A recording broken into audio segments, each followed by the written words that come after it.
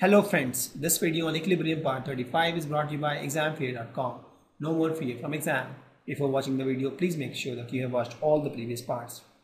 So we have discussed the effects of change in concentration, temperature, pressure for equilibrium change. Now let's discuss the effect of ionization, effects of ion addition.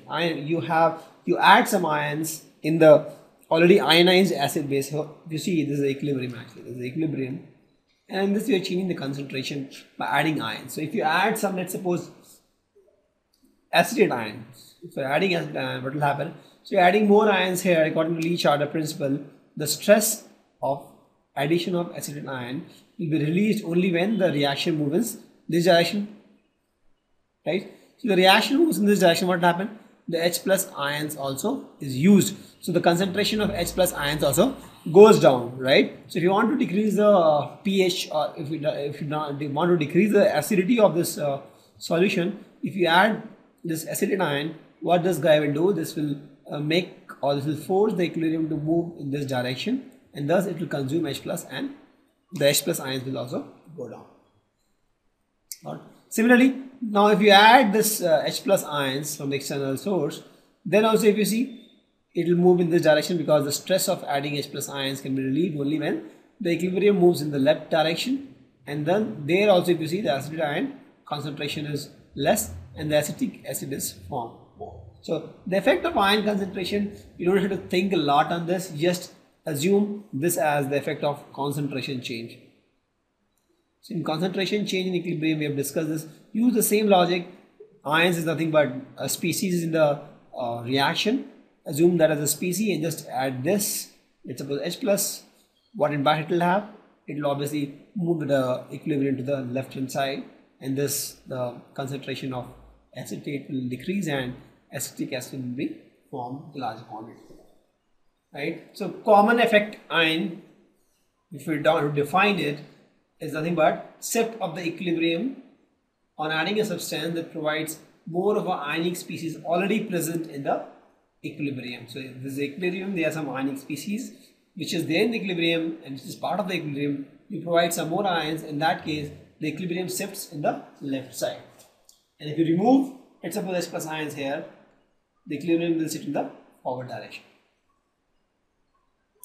Let's take some examples of the effect of ion effect. So we have to calculate the pH of the ammonia, 0.1 ammonia, and we have to calculate the pH after 50 ml of this solution is treated with 25 ml of HCl. And the dissociation constant of ammonia is given. Correct. So I have ammonia is the base. It reacts with water. It forms an equilibrium and it forms NH4 plus and OH minus. Right. So at T is equal to 0, it was 0.1 m. So it was 0.1 m. This was not required. This is 0 and this is 0. So at T is equal to equilibrium, this becomes 0.1 minus x. Not required. This becomes x and this becomes x. Right. So first thing is you calculate the pH. First pH, initial pH. Let's talk about this line only. You find the pH of this. So you have to find the OH minus concentration. Let's do that. So we know that Kb is equal to what? Ammonia concentration is x, OH minus concentration is x, by ammonia concentration is 0.1 minus x. So NH4 plus concentration, OH minus concentration, and NH3 concentration. So this is nothing but 1.77 into 10 to the power minus given Kb. So if you solve this, this is nothing but x square by 0.1 minus x equal to this. So if you solve this, you get x as 1.33 10 to the power minus 3. And what is x? Nothing but OH minus concentration. But I have to find pH. I have to find H plus concentration. So H plus concentration is what? 10 to the power minus 14 by OH minus concentration. Correct? Because H plus ion concentration into OH minus concentration is nothing but Kw. So with this, it becomes 10 to the power minus 14 by 1.33 10 to the power minus 3, and this is nothing but 7.51 into 10 to the power minus 2. So pH will be what? pH will be minus log of 7.51 into 21 minus 12, that is 11. This is my initial pH. This is my first part. Correct? See, now the trick begins. Now what happens is, in this we are adding 50 ml of this solution with 25 ml of 0.1 mHCl. So let's take the fresh page now. This part is done. Now comes the trick part. So we have to find the pH after 50 ml of this solution is treated with 25 ml of 0.1 mHCl. So we have 25 ml of 0.1 mHCl. This is nothing but my 25 ml by 1000 into 0.1, that is 2.5 by 1000 moles, that is 2.5 millimoles.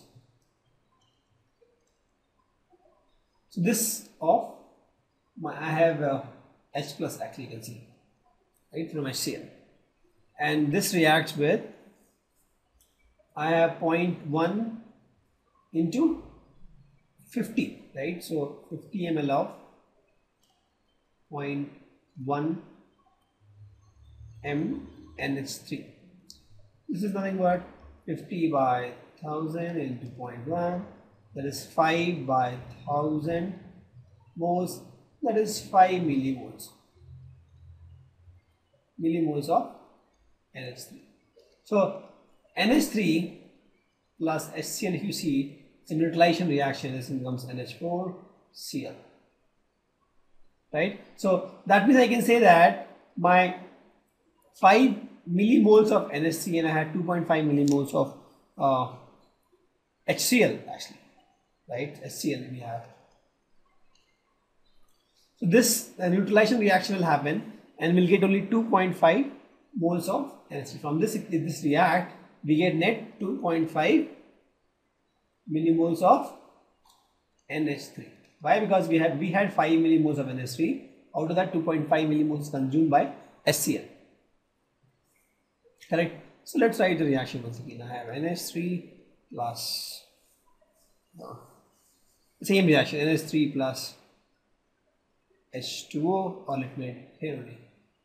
NH3 plus H2O gives NH4 plus OH minus ions, right? So this is now my 2.5 millimoles. Now I have to find in molarity, right? Moles per volume. So total volume is what? So total volume was 25 ml from HCl, 50 ml from ammonia, that is 75 ml.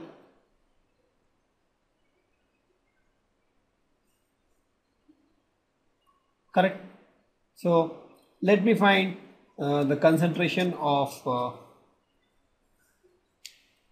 NH4 plus now. NH3, let me find NH3. NH3 initial molarity. This will be what? Moles per liter. What is the moles? 2.5 millimoles. And volume is 75 ml. Right? And that is nothing but 0.033 ml.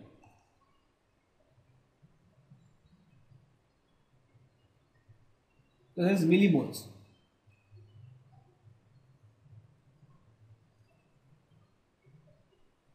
Right? Also with this reaction which we just saw, NH3 plus NH4Cl, this becomes NH4 plus, right? This will be the same, NH4Cl. So let's find the concentration of NH4 plus also. This will also be same, right? Moles per liter, this will become 2.5 millimoles by 75, that is 0.033. Because you see, in this case only it is same because 2.5 millimoles of NH3 left and 2.5 millimoles of is used, right? So this is 2.5 millimoles used. So we got this concentration of NH4 plus now. So now we have Kb. Let's have this reaction now here. So NH3 plus H2O gives NH4 plus OH minus. So T is equal to 0. We have NH3 was 0.033 m. this ignore, and this also we had 0.033, this is 0. At t is equal to equilibrium, this will become 0.033 minus y, this becomes 0.033 plus y, and this becomes y. So write kb is nothing but 0.033 plus y into y by 0.033 minus y, right? So let's assume these are almost same, 0.033 plus y and minus y are almost same, because y value will be very less actually, and this kb is given as 1.77 into 10 to the power minus y. So with this I got y as 1.77 into 10 to the power minus 5, very small value, correct? So I got the value of y, and y is what? My OH minus concentration, correct? I have to find what? H plus concentration, and that is what? 10 to the power minus 14 by OH minus concentration, and that is what? 10 to the power minus 14 by 1.77 into 10 to the power minus 5, this value. You solve this, you get 0.56 10 to the power minus 9. I have to find pH. pH is nothing but minus log of this value, H plus ion, that is 0.56 10 to the power minus 9. You solve this, you get 9.24 as the answer.